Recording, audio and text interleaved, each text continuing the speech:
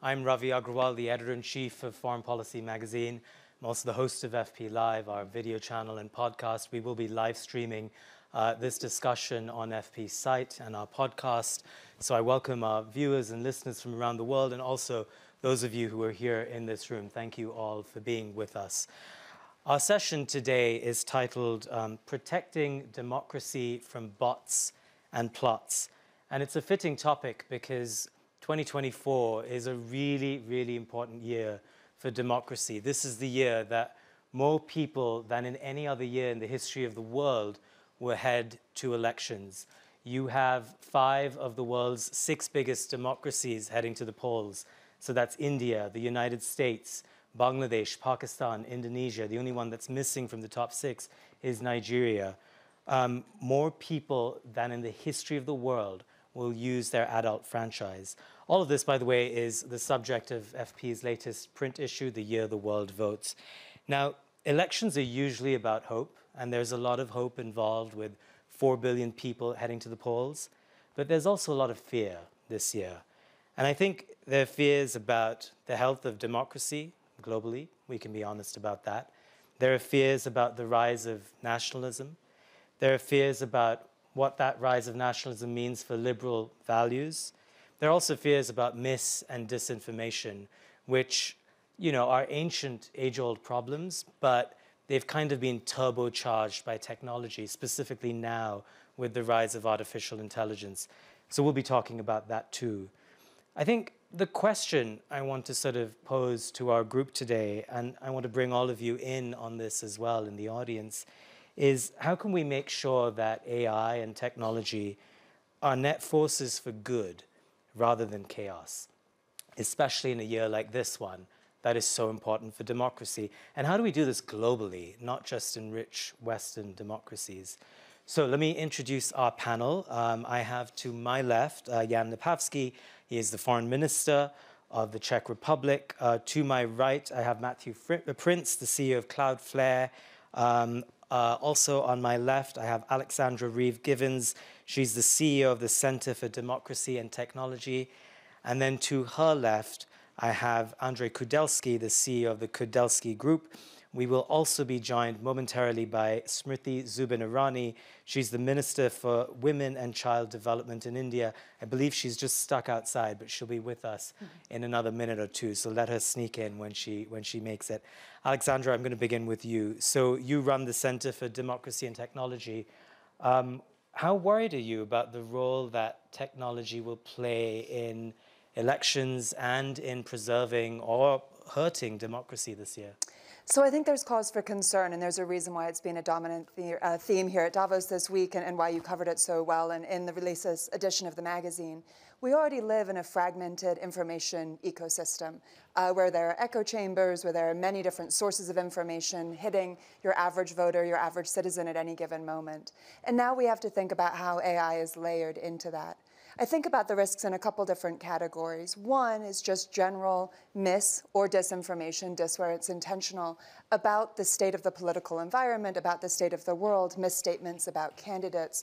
We've seen this already in the case of fake audio or fake video about candidates. We'll probably talk about some of those examples as you move in, whether it's about Slovakia or even recently, former President Trump himself has been the victim of fake images of him on the plane with Jeffrey Epstein's private jet.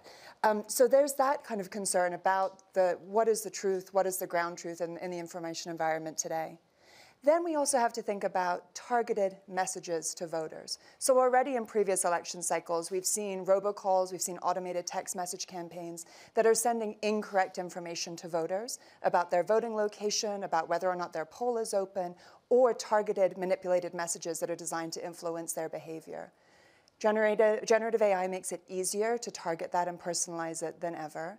We know that the threats through privacy because of privacy leakage, or it's easier than ever to come up with those tailored, personalized messages. So we have to think about that too. And then the final thing I'll touch on is the threats that are facing our election officials, who are underpaid, significantly overworked. Just to bring it back to the US for a moment, we have over 8,000 jurisdictions through which elections are conducted, and often those are conducted on a volunteer basis or with a very light staff. And what we have is a world where it's going to be easier than ever for them to be the victims of either phishing schemes, doxing, where their private information is revealed. And so we have to think about the infrastructure that's supporting them as well. So of course that's a parade of horrible. There are hopeful things about how tech helps connect the world and get out the message. But these are threats we have to be really conscious of as we go into this year. There are threats indeed. Matthew, let me bring you in.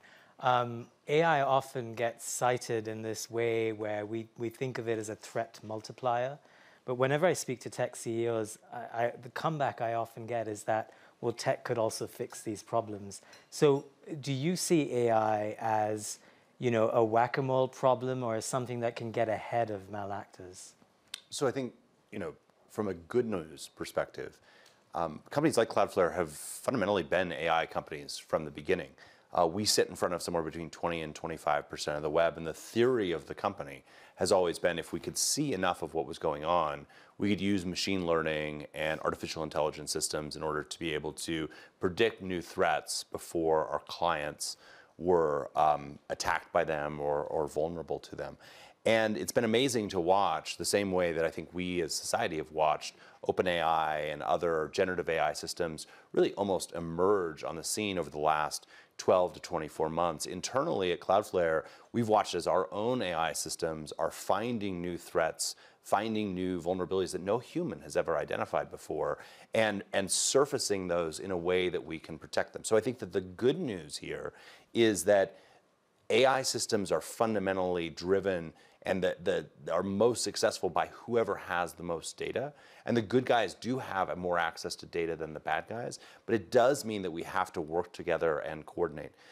Can I push you on that very quickly? Because when you say the good guys have more access to AI, but the good guys where? So the good guys in America, sure, I buy that. What about governments, for example, in smaller countries that don't have access to the chips, don't have access to the know-how, might be newbies when it comes to AI and can't catch up? Sure, I think that that's where companies like Cloudflare believe that it's incredibly important to make our technologies as available as possible.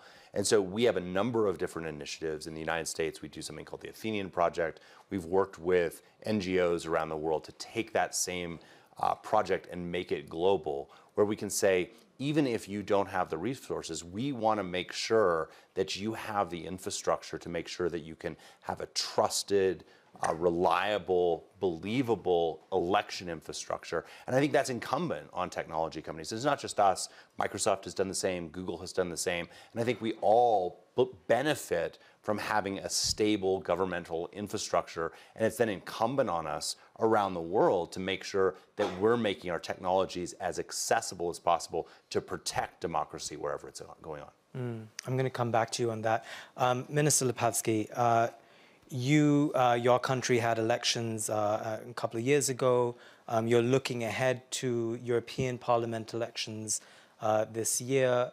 What are you worried about from a public sector government perspective when it comes to protecting and safeguarding democracy from all of these threats that we're describing?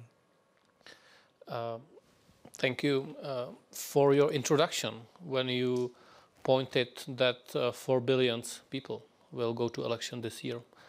And we are living in a world where society communicates through different kind of internet platforms. Most of them are global ones, and therefore what is happening in one country today might happen in another country tomorrow. So we need a really global solution and to have a global discussion about the way how we communicate as people, which content and how are we presented. And I think the society moved on quite. I think the discussion moved quite along, moved in a good direction in a description of the issue. But now we need to be looking for solutions, and different actors are looking for different ways how to solve it. I honestly like the European way, the European regulation on NI, for example. Which will tackle with some of those issues. And definitely we will see more and more false content being used as something which will disturb the election process, which will disturb the way how the society makes decisions. And just very quickly, do you think governments are prepared to deal with that? I think governments need to globally agree on solutions to that. So it was, for example, my country which proposed and co-sponsors resolution in the UN in this regard, and we should be more thinking about the right not to be manipulated, in a sense that human-centric approach in AI and also in this way of communication, it's totally must. So I need to know if the photo or video of something happening it's true or if it was created artificially. 20 years ago, when there was a movie Jurassic Park out, I, as a child, went into cinema, watched Tyrannosaurus Rex killing someone, and I knew that this was a content created for fun. I was sitting in a cinema, it was obvious. But today, these things can be produced quite easily, and it may disturb our societies quite a lot. So I think we need to rethink also our focus, not to try to put all the heavy burden on companies. We need to also be giving some guiding principles. Andrzej Kudelski, you run the Kudelski Group. Do you think, from your perspective, that we have a sufficient framework of global laws to deal with cybercrime? And if the answer is no, how do we go about trying to create that? I think one of the key issues that I see is that if you have an election process is in one country, as for cybersecurity, people that are trying to be the bad guys can come from any place and from any different jurisdiction. And take an example of regulation. So regulation is something that can be pretty useful and efficient if you have the same territory for the ones that you have to protect and where the bad guys may be coming from. And if you have this asymmetry, it's important to come with some technologies that allow to fight against this asymmetry. And as an example, you should have more content traceability. You should have to use solution to trace and to identify if a content is fake or not. But even if you find out that the content is fake, you have to know if people are ready to hear this criticism, or sometimes people that are interested to get the content, to get the information, and will not be really interested to know if it's true or not. So assuming I had the curiosity to know whether a video was a real one or a deep fake one, so let's say I have that question, is it even possible to verify? Yes, it's possible, but the first element, but that require to use the technology also in the full process. I give you an example in AI. Today, you just have some rules to say, oh, you should not manipulate some element and you should say where it's coming from. You can have some elements introducing traceability of content that even going through AI, you can find where the content is coming from. Said in a different way, it's like for food. To be able to know what are the components in the food that you are eating. And for element of video, that is something that you can achieve through combination of watermarking, some element of blockchain. So fundamentally, give more traceability here. Wow. But that is helping, but that is not solving everything. Matthew, is that possible from where you sit? I think for sure, and I think this has been framed in this discussion very much as a technology question. You have sort of two technologists, a technology policy person, two people from government. I actually think that one group that's not actually on stage answering questions, which I think actually plays a big role in this, is actually the group you at some level represent, which is the media. And so if I were running a media company today, I would be thinking about how can we using the role that we have traditionally played as reporters of what is going on, as the truth tellers in society at some level, how can we be working with or developing ourselves the technology to be able to say, this is something that someone actually said, this is something that was actually generated, and I'm going to help you distinguish between one another. That to me feels very much like it is a natural role for media companies to play. And I think we as technologists would be happy to help facilitate that. So I'd be curious what the FP is thinking about in terms of your role about disinformation and finding automatically generated content. I mean, so we're less of a newspaper, more of a magazine. So the amount of news that we do is fairly limited. We do a lot of news analysis, a lot of arguments and essays, where, you know, our audience has, in most cases, read the news. They come to us for a lot more. But, you know, putting on other hats I've worn in the past, you know, working for CNN or elsewhere, I can speak for those places in saying that they'd love the technology you're describing. I mean, if the AP or Reuters had access to the ability to fact check and verify in the way you're describing, they would take it. As long as it's affordable and sort of a customizable enterprise solution, they would run with it. And I think that's the partnership, because I think trying to say that Andre or my company is the one that says what is right or wrong, what is truth or fiction, that actually isn't the place that we're really good at. Yeah. We're good at saying, was this automatically generated or not? And I think that we're saying, is this real information or disinformation? That's actually been a role that goes way beyond AI, and that's a role that traditionally the media has stepped up to play. And I think that's the right place for a lot of these questions around this to be centered, with the support of technologists to help you better tell those stories and differentiate truth from fiction. If I may. Sorry. I'm going to let both of you jump in. I just wanted to add, however, not all tech CEOs admit that they're not good at every single thing. So I thank you for that. At least one tech CEO hasn't been invited here who likes to think he's very good at media as well.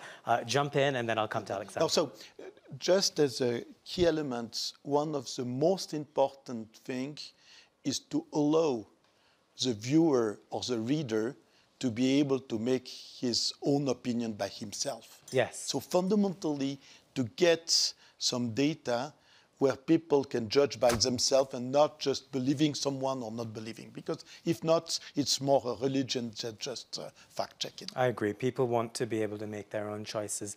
Alexandra, I was going to come to you with a question. And really, in the spirit of trying to push us towards solutions, in this big election year, what kinds of safeguards and measures are you thinking that companies and countries should be trying to implement as they get ready for elections? Sure. Well, I'll pick up on a theme that I think you were just getting to, which is one of the most crucial intervention points, is how we surface authentic, trusted sources of information.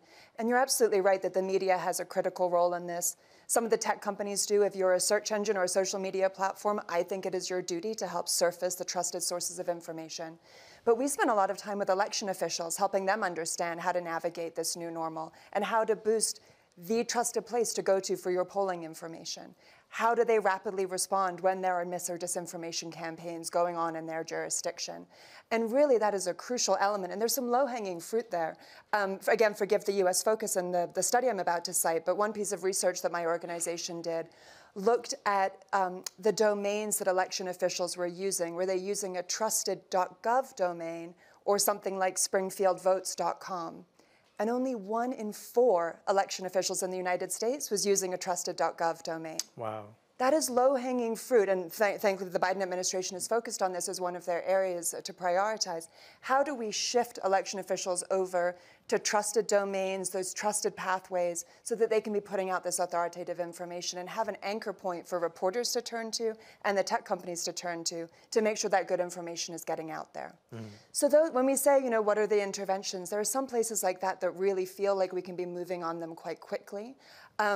And then I would say, when we look at the other points of influence in the ecosystem, Legislation and regulation is certainly important, as the minister was touching on, but given the time sensitivity right now, I will say as my theory of change, I'm very focused on what the companies can be doing.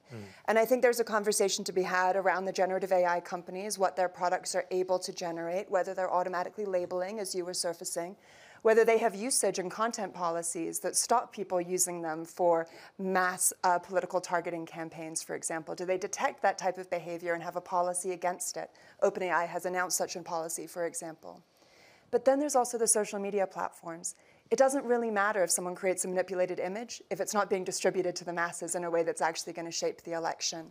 And I think one of the pieces that is underreported and so crucial to focus on right now is even as we're living in this heightened threat environment, a number of the social media companies have actually been scaling back their investments in trust and safety, in particular around elections. And those that are still keeping up the work are facing more political scrutiny and pressure to disband those efforts than ever before.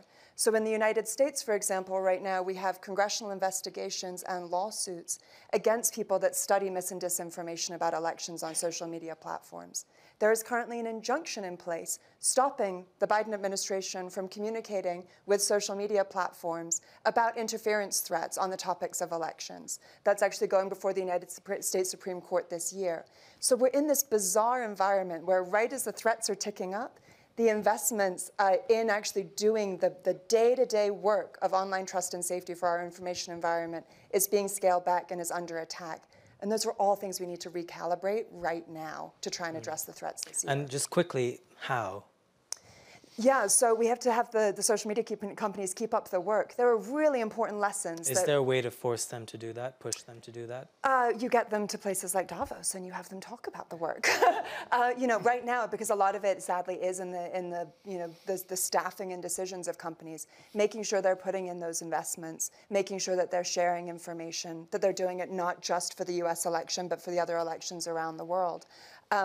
That has to stay a key focus, even if there is political pressure. There are important lessons that we learned after 2016, right? Social media companies learned about how you track mis and disinformation campaigns, what coordinated inauthentic activity looks like on a network, how you put breaks in, how when a rumor is flying, you get people to check whether or not, have you read this article before you forward it, fact-checking programs. That architecture, it hasn't been a silver bullet by a long shot, but at least that architecture has been in place. And there's an entire academic field now that studies this and analyzes what interventions might look like. We have to make sure that those interventions are still in place this year as a bare minimum for us to be able to navigate this landscape. Minister Lepavsky, just to move us into a related theme to what Alexandra was describing, how worried are you about the rise of nationalism and populism in Europe, but also around the world? And the reason why I bring this up is that, a lot of that is often related to freedom of the press being curtailed. A lot of that is related to groupthink, related to election security as well, related to democracy itself being weakened, various pillars of democracy being weakened. How are you thinking about that? So those are not a new phenomena to our world. But they are accelerating trends. That's what I wanted to point. And definitely internet platforms, not only multimedia platforms, if they are focused on putting people in different groups which radicalize, which is a mechanism which was recently quite very well described in behavior in international communities. This can be accelerated, and typically Russia information war plays with supporting both left or right extremists just for the sake of splitting up societies. So it's obvious that any kind of lie is very well working to support these malign processes, and therefore we need to be looking for solutions. How the freedom of speech, free journalism needs to be supported, but in the same way, it should not endanger our democratic societies. So we need more resilient societies. We need companies to understand that the corporate social responsibility doesn't only mean to do something nice in a local municipality, but that their tools are not misused for the sake of this. But also there needs to be some kind of accountability on the other side, which is not easy to define. Very often this development is faster than the regulations goes, so it is some kind of a all game. All of these proposals you're describing, is there any sort of concrete measure that your government's been able to take to enact them? I think the EU, it's quite on a good path with AI Act, with different legislation on this matter. So I think it is not the best perfect solution, but definitely I think this is one of the things where the EU delivers quite global in a global way. I think, and we excel in that. Matthew, I want to pick up on a strand of something I brought up earlier, and that's sort of about big and small. So, you know, you work a lot in cybersecurity and cloud computing, but if you think about it, the biggest players in the cloud computing space, it's basically 3 companies, which are among the 3 biggest companies in the world. You think of the most cutting-edge fabs, it's either NVIDIA or you have TSMC in Taiwan that dominates the bulk market. When you have monopolies of that size and scale, isn't that in some sense dangerous when it comes to democratizing what they do, when it comes to how smaller countries, smaller companies, and people at the bottom end of the supply chain can plug and play what they do? Aren't they at a disadvantage? Maybe this is more therapy session on describing things I'm not qualified to talk about, but I'm not sure I'm qualified to talk about that. I will say that NVIDIA actually uses TSMC, so they are not themselves a fab.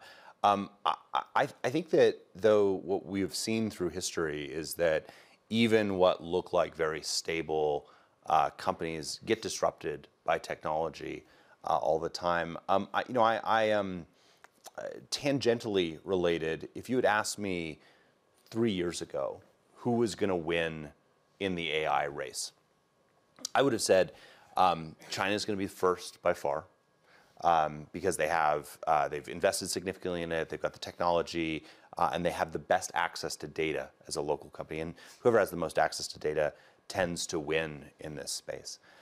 Second would be the United States, and then Europe would be a distant third. I thought in part because of some of the privacy regulations around Europe, which may be a just fine trade-off, but that is a trade-off that Europe has made. That's not turned out to be how the AI race has played out at this point in time. And we're in, pick your sports metaphor, but the early innings, the very beginning of this. So things can change dramatically. But what I think is actually interesting is I was super focused on what the inputs into the AI system were. And the fact that China had incredible access to this, the US had somewhat more limited, but still access to it, and Europe was more restricted, I thought would really benefit China. And yet China has actually been slow, especially in the space around generative AI. And the question is why? And I think that the answer is, at some level, we have all seen examples where a reporter can trick a Microsoft AI bot into saying something incredibly racist or horrible, and that's very embarrassing to Microsoft. But nobody goes to jail, nobody disappears. Whereas imagine if you're trying to build a similar bot in China, and someone can get it to pretend it's a student in 1989 in Tiananmen Square. All of a sudden, effectively, the regulatory apparatus that is regulating the outputs makes it very difficult to create those systems. And so as there is regulation in this space, I think we have to be really careful about what part of the value chain we're regulating. And what's hard about AI systems is they are very different than any other technology that we typically interact with. Most of the time, if you have x plus 1 equals y, for any given x, you're going to get the same y. That's not how AI works. It is a non-deterministic system. The exact same input can result in different outputs over time. And that makes it very difficult from a regulatory perspective. If you say, please guarantee you will never have this output, to make sure that that's the case. And so I do believe that there is a role for governments and regulators in this space. But I think looking at what has taken China, which was way ahead, and held them back, is actually somewhat of a cautionary tale as we think about regulation in the rest of the space. And I think this is developing very, very quickly. And so we need to look at how these systems are being regulated, but we have to be cautious about making sure that we don't shut down innovation as we do that. And are you suggesting that in the West we're over-regulating? I don't think yet, but I think that we should be very, very careful about regulating things that can actually be controlled. You can control what the inputs into an AI system are, but inherent to these systems is that they're non-deterministic.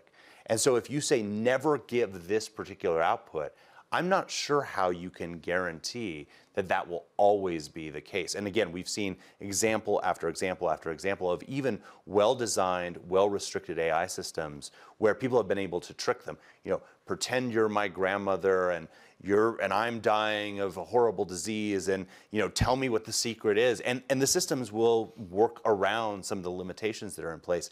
That means that as we regulate these systems, we just have to be very cautious to not, again, ask that to do something that is impossible for a non-deterministic system to do. Alexandra, just picking off of that, when we think about tech, we, in forums like this, we immediately bring up AI. But going back about a decade ago, and you think of the rise of the smartphone in, say, places like Africa or India, where essentially you had hundreds of millions of people come online in the space of a decade, and without the smartphone, they never would have come online because PCs and the internet were growing much more slowly. And yet literacy rates in many of these parts of the world are quite low. I mean, there are states in India, for example, that have a 50, 60% literacy rate. You put all of that together, and it's easy to imagine that it's harder for some people to be able to deal with mis and disinformation when it's election-related, let alone stuff that is AI-powered or deep fakes. So, if you would advise companies or countries in this case to begin to think about tackling mis and disinformation when you have populations that aren't particularly tech-savvy or media-savvy or even literate, how do you deal with that? Well, to be honest, I mean, we have the same issue in advanced democracies with high literacy rates too, right? Exactly, How you but it's parse just exacerbated in countries with lower literacy rates. Yeah, I think that's right, and it's why we really need a whole-of-society approach to this. The answer isn't going to be wave a magic wand and suddenly mandate that a company never allow a false statement about another human being on their platform, right? Like, number one, not feasible, but number two, the efforts that they would take to do that would end up overcorrecting in such a way that actually you undermine the extreme value of social media sites to share information. So you have to be really careful in the balancing act here of kind of what those normative levers are that you're able to pull.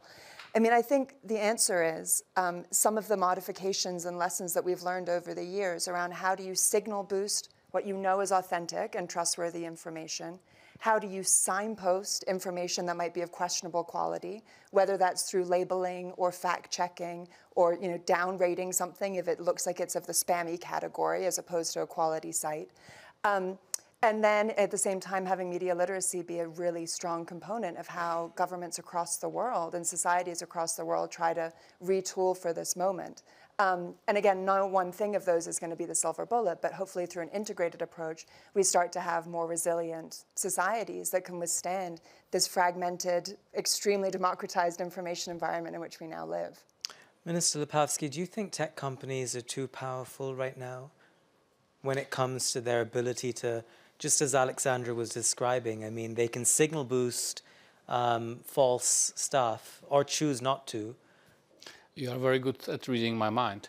I think it would be a huge mistake for governments to accept that something is not possible to regulate, control, or to somehow work with if it has possibility or capacity to endanger those governments.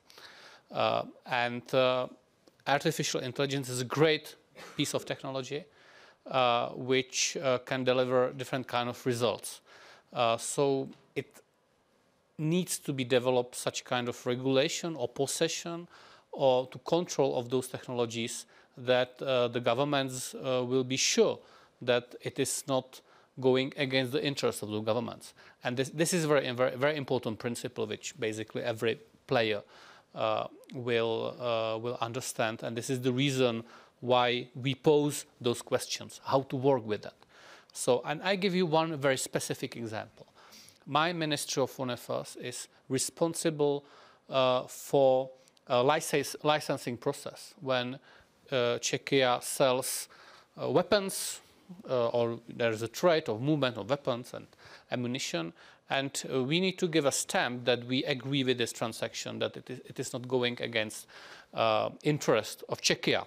Someone produce a gun, so we will say, okay, there is not possible to sell them to Russia. Very easy example. And same goes for the dual use products like CNC machinery, which can be misused for production of, let's say, parts of ballistic missiles, etc. Same is valid for software. Same is valid even for AI systems. And we need to be sure that we are able to control. And every state in the world solves the same problem. Because, of course, this is a matter of national security. This is a matter of being able to control what the government is supposed to have in control. And I think there will be solution. This is the reason why I'm calling for right not to be manipulated. It's a very easy principle. It is not a given set of check marks you need to fulfill, since and I absolutely agree that the system is non-deterministic, but it's a clear guidance for everyone what the results definitely should not be, and if it's then you know that you need to go and let's say fix it, and to have a capacity and understanding for that. So we don't know. It is a new technology. It's a new thing that you can chat with computer. But if you chat with someone, then you should know that you are chatting with computer or with a human person. Same goes for images, same goes for video, same might be valid for many other things. Let's say that the same technology which will give you the possibility to distinguish that your car is not a hitting person might be misused for targeting purposes. Same piece of technology. So how do we deal with that? Those are big questions. They are indeed. Alexandra, quick intervention. Yeah, if I may, when we're talking about AI as the arbiter of access to information, I think there are real concerns with a world where the government gets to decide whether or not the AI is acting lawfully. We do not live in a perfect world, and there are plenty of governments around the world right now that are putting extreme pressure already on technology companies where the words of the opposition are illegal misinformation that can no longer be shown. So that's why this work is so hard. The second you come in and you legislate that, you really go into dangerous territory. Now, do you want the CEO of a tech company deciding if information should be upranked, or a government minister deciding if the information should be upranked? Neither of those solutions is ideal, right? I think we can have good agreement. Or my community can. So instead, I think we have to look at smart interventions that perhaps, you can come down on different sides of this, but allow the marketplace of ideas to solve out. So that's where transparency, mechanisms for reporting, so you know how those decisions are being made, is hugely important. But a world where the government just gets to decide, is this AI sanctioned or not? Your point is well taken. I'll let you come back very quickly, and then I'll bring in Andre. So, and therefore, this is the reason why, for example, my country joined forces with Maldives, Mexico, Netherlands, South Africa to promote in the EU and the General Assembly the resolution on promotion and protection of human rights in the context of digital technologies. So the same human rights we have now are applied to the digital world. And then you have countries like Russia, China, which would like to create a new set of rules for the digital sphere, which I don't think it's a good idea. We should work with the good old rules we have. So we have a means how to sometimes decide, maybe in a slower way, but we should be able to apply that to the digital world, not in some kind of new set of rules. Andre, jump in. I would just like to come back to the question of innovation. Fundamentally, what keeps the overall ecosystem honest is through innovation, you may have new initiative, new elements that will give you different perspective. Fundamentally, I don't think that a government can just decide what is right, what is wrong. If not, you come to a system that is in reality not the power of the people, but the power of the government. Having said that, it's extremely important to have regulation that are not allowing to try new things, but maybe to be able to regulate when you have abuses. And it's extremely important to have this capability to come with new elements, out-of-the-box thinking, that can also challenge the way we see what is right, what is wrong. Because if we just do things too much by regulation, we can even not really be sure if something is right or wrong, because the perspective may be biased. And in a way, through AI, we may suddenly find different perspectives, and then one of the most important elements is to educate people, not in a classical sense, but in a way that they are able to understand that there is maybe not one single reality, but different view, and they make themselves their own opinion and decide what they think is right, what is wrong. Thank you. You know, and as you're speaking, we only have a few minutes left on this panel. I'm going to welcome on stage one of our guests who's a little bit late, Minister Irani. Thank you for coming. We're almost out of time, so I think what I'm going to do is I'm going to ask you one question. Yes. You haven't heard this discussion so far, but I'll ask you a question about India, which is going to the polls in a few months. It's the biggest election in the history of the world. For those of you who don't know, when India votes, it's spread over 4 or 5 weeks because it's that big.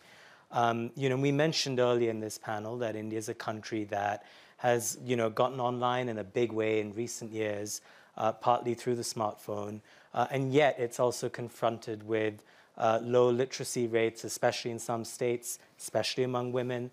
How are you thinking about combating, as someone who's in government right now, mis and disinformation leading up to the elections? So I'm late to the party because there was a man driving me through Davos. And we are from the world's oldest democracy. One of the aspects about the Indian political systems that is possibly unknown is not only the fight through government instruments with regards to disinformation, not only partnering with media at large to ensure that citizens are better informed, but if democracy is to truly fructify, you need citizen engagement in governance and policy making. One of the most celebrated digital instruments for engagement is MyGov, where citizens are requested to give their inputs as to how policy should be framed. Exactly 2.5 weeks from now, we will present the interim budget and a vote on account. And that budget also has a reflection of inputs that are given by fellow Indians digitally through the platform. So when you talk about our elections, it is notable that though we do it in 5 to 7 phases, from the last day of the vote being cast, it takes us precisely 3 days to compute the results. It is done electronically. 945 million Indians today qualify as voters, of which 94% already are bio-authorized. 70% of these voters will cast their vote. And the fact that they come to vote not only through systems that are electronically and digitally enabled, but they are better informed because of social media engagements. I'll give you a small example. How is the digital democracy delivering? When you talk about, let's say, deepfakes, Prime Minister Modi speaks about watermarking each and every AI product so that we know of origins and can better inform our citizens with regards to the information source from which, let's say, they form an opinion. We have the Ministry of Information and Broadcasting, which calls out fake news if we find one and is brought to our attention through some media outlets, so that the government can give a clarification with regards to the news at hand. I would also like to hear state that when we talk about digitally in some way empowering the voter. We also have engagements which are not only available at the status of the general election. As a woman, I proudly say this. We have 1.5 million women who are voted into office at our grassroots. So when we say our digital democracy and democracy per se has delivered, it is not only delivered on the surface, but it is percolated to the depths and the layers of administration and our population.